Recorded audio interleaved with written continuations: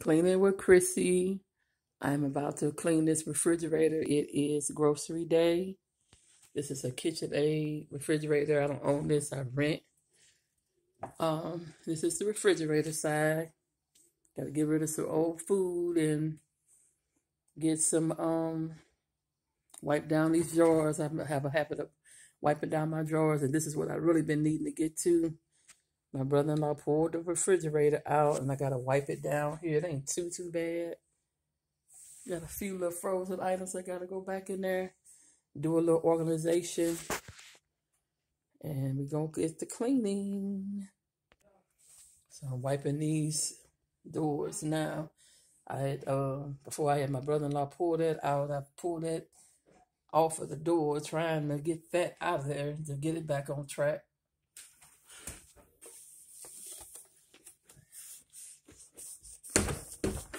Important to wipe the chrome as well. Yeah, he did. He put it on track for me. He had to pull the thing out. Wipe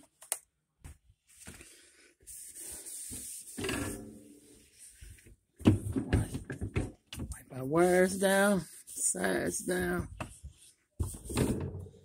have to thaw it out to get that out of there at the bottom.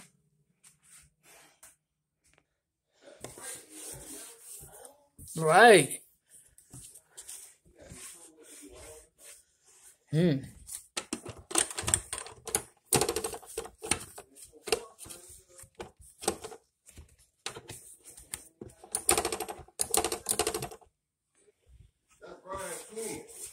Oh, that's right.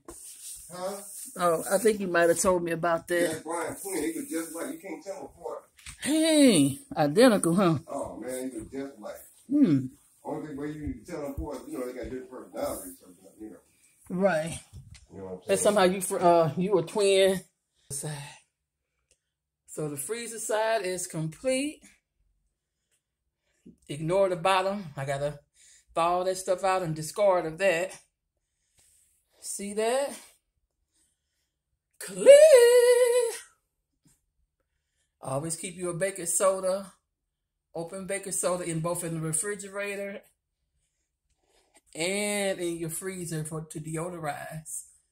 Because all that food together, don't smell so hot if you don't deodorize it.